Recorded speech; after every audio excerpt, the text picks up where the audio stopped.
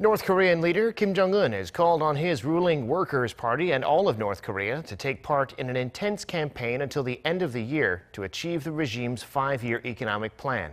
Time is up for the plan next year, and Kim admitted that so far its goals have not panned out. Kim Dami reports.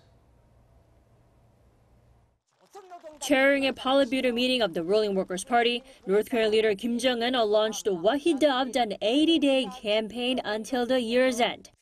The campaign aims to fully prepare for the 8th Congress of the ruling party scheduled for early next year.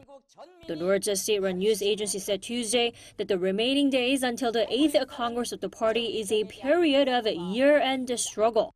It further highlighted the decision was made to glorify the 75th founding anniversary of the party this Saturday as a great festival of victory and progress. The ambitious campaign is seen as a part of Pyongyang's regular systematic efforts to refresh the attention of its people and military. The North's economy last year and this year did not do well overall.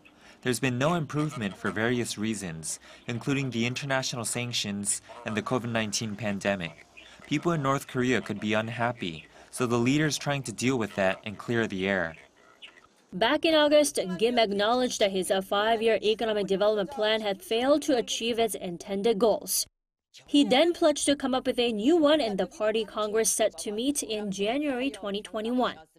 During the Politburo meeting, Lee Byung-chul, vice chairman of the party Central Committee, and Park Jong-chun, chief of the General Staff of the North's Army, were also officially promoted to head the North's military.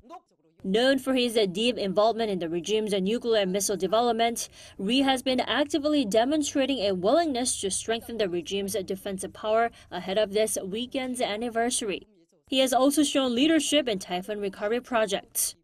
After visiting a flood-hit border village with her brother Kim Jong-un last week, Kim Yo-jong was also present at the meeting. Kim Dami, Arirang News.